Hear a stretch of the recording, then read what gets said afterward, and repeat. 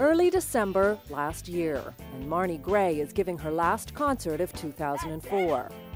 A children's entertainer, her energy is infectious. It's the kind of show that makes a 5-year-old dance. Ready to groove. We're gonna have a good time, so start to move. So listen up, friends. And back on this day a year ago, Marnie herself is in a particularly good mood.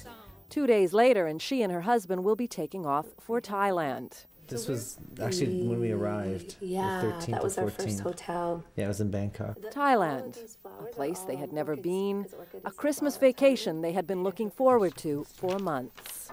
Oh, this is Chiang Mai. Chiang Mai was beautiful. For almost 2 weeks, the Vancouver couple traveled the country. Then, arriving on December 24th on a small island called Koh Lanta, it was there that their lives would change forever. And I said, look at the water.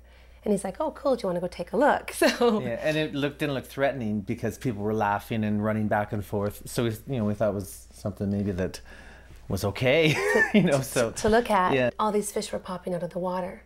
As we got closer, we saw these little tiny silver fish popping out of the water. Mm-hmm. So and some bigger ones too, because the Thai people were picking these fish up and collecting them because it was they were going to cook them. Moments later, and the couple would find themselves in the middle of the biggest natural disaster in recent history.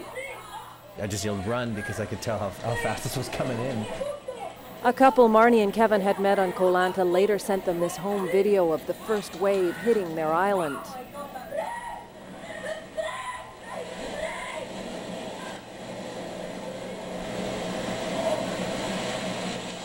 Two more waves would follow.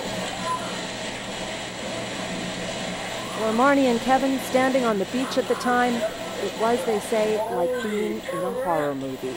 And at that point, the ocean lifted, and then it carried me, and it threw me, into these fence railings here. Kevin was behind me trying to pull the furniture off. Her husband was eventually able to free her.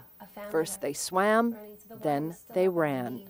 All of these photos were sent from a family that we met on the hill. We were running with them, and their son happened to be up on the 3rd floor of the hotel, and he took this photo of us. The third wave hadn't hit yet, but along with most others on this small island, Marnie and Kevin, although injured and traumatized, began heading for the jungle up above. And the water was so strong, we had, Velcro Teva-like shoes on, sucked them right off our feet. So here we were running barefoot. And that was the most dangerous part, was the debris, because, that stuff's, it's moving so quickly and it all has sharp edges because it's been ripped or torn. And then I just remember getting halfway up, and for me at this point, it's this odd feeling that goes over you when you've just survived something. So for him, it was hurry, hurry, hurry. He's behind me, he's pushing me, he's like, Marnie, Marnie. And I'm like, I think there's angels in this jungle, I was just, look at these people, aren't they beautiful? And I was just in this sort of, I think scared, but also I've survived.